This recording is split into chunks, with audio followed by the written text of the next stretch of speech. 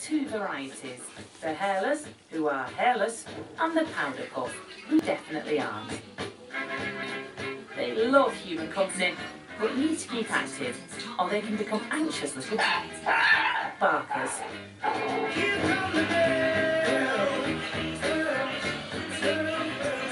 Meet Joan Clark and her trio of powder puff dogs.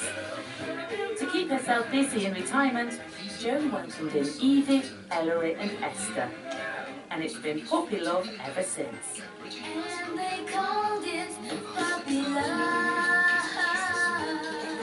I love them to bits. My life would be completely different without them. They're very special in my world. They make my life worthwhile. You got upside down, have you? And Ellery's very happy to be upside down and have his tummy tickled. He can soak that up until the cows come home, can't you? But it's not all hugs and kisses.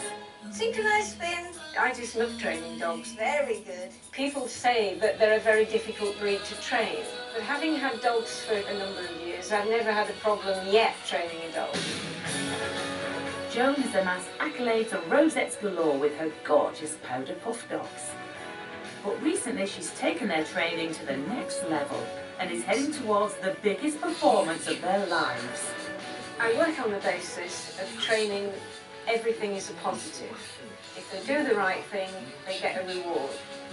To be honest, having been in management for a long time, it's no different to how you should be managing people. They work better if you get rewarded. Agility, it's good for all of us. It's good for me because it keeps me getting some exercise.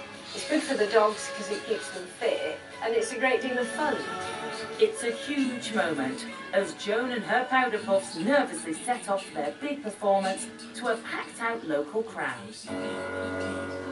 I'm just hoping it goes okay because although we've trained it, they've never worked for an audience before, so fingers crossed. Ollie, come on.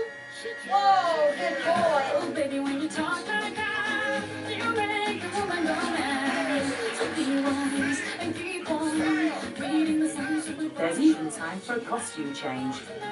Building up to the big finish. Will they pull this off? Joan points to the spot, and it's 1, 2, 3 pops between her legs. The crowd goes wild. Really happy with how it went, really happy with how the dogs performed. They're such a quirky, active, lively little breed. I simply adore them. kisses perfection. Oh, they're clever. Yeah, they're so cute.